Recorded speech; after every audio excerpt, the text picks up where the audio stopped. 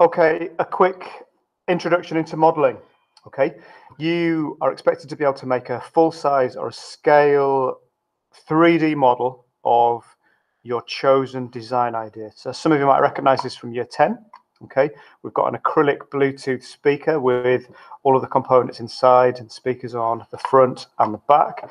Prior to that, the student had to work out all of the dimensions and has produced a full size corrugated card model. When I'm talking about corrugated card, I'm talking about this packaging material that has this zigzag layer. You could use paper. It will obviously be a lot more flexible. You could use cereal box, folding box board material. That's a little bit more rigid. Okay, so that might be suitable where you can actually fold those thinner materials. For corrugated card, it takes a little bit more work, but it depends on what resources you have to hand. This one has been joined together in the corners using either PVA glue or hot glue. It depends what you've got at home. In terms of the materials you can use, we can obviously use sellotape, we can use glue stick glue, we can use masking tape. Okay, masking tape is a little bit less stiff.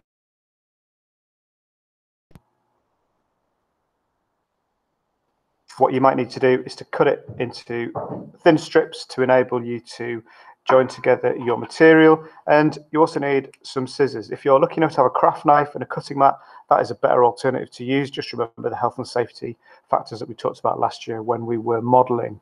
Okay, so working out and planning exactly what you're going to do. Okay, so we've got corrugated card. This is twin wall, so you can see it's double thickness. You can also crush the material. You can actually squash the corrugations, and that enables you to bend it into a curve shape. So that works quite well. If you've got some thin card, this is what we would use in school. That enables you to get quite smooth curves as well, but you'd have to work out how to construct and enclose the ends to maintain that shape. So you might need to cut, for example, a curved shape in a rigid material and then try and align that and fit that to it.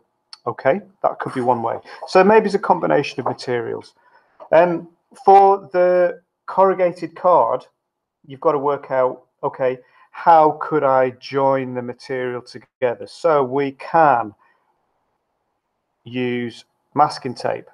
Okay, it's not very sticky, but it kind of glues together enough to be able to give us a 3D representation of our product that we can test. Okay, you can use the tab and slot approach, which works quite well. So if you can carefully cut those, that enables you to slot together a design. Okay, I'll show you how these relate to a design concept that we're talking about. Or you can start off with your models in 2D. Okay, the key thing with your modeling is working to accurate sizes. So you can either work to full size, like this one, or if we were doing seating design, we would work to a scale. Now, I will share this file with you in due course.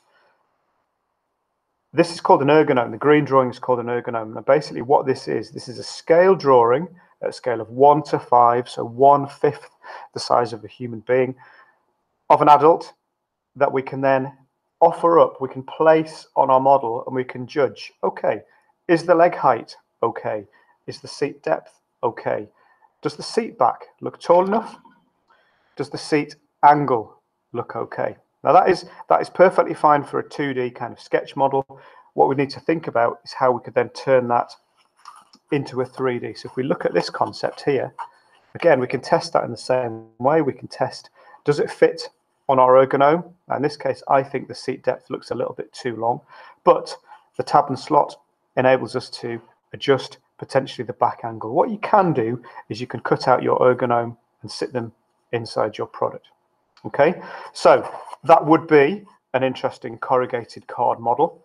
Make sure you think about the direction of these zigzags. Okay, so this material is going to be very, very strong in this direction where the zigzags are running top to bottom. It's going to be less strong in this area where it can actually crease quite easily. You might choose to use that property of your material.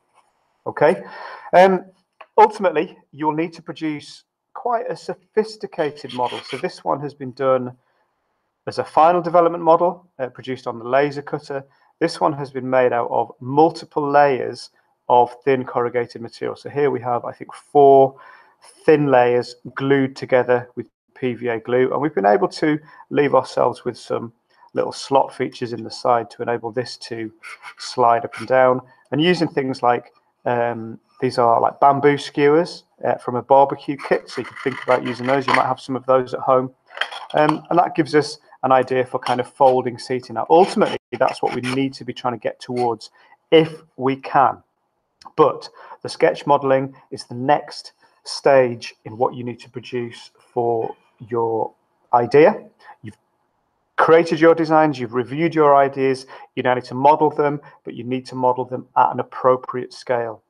Final thing that I want to say about the scale is if you follow the link on the anthropometric data on the classroom, you will be able to find tables of information that show you the dimensions of the human form. For example, the floor to the underneath of the thigh length, the back length, the eye position when sitting and standing, the reach, how far the customer or the user can actually reach.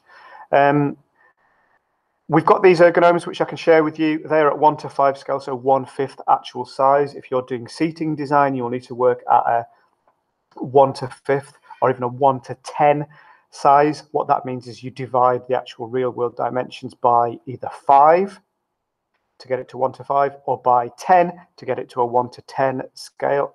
Again, I will share some further information with you on that. If you're doing a smaller product, for example, a headset or sunglasses or a speaker, again, work at full size. Work at full size. Now, it takes time to develop your model, and it might take several goes. The key thing is to photograph each model that you produce, upload those onto your modeling development slides, okay? And then we can take it from there as to then how we develop and refine our idea further. But final advice, be resourceful, use what you have at home, and see how you get on. See you later.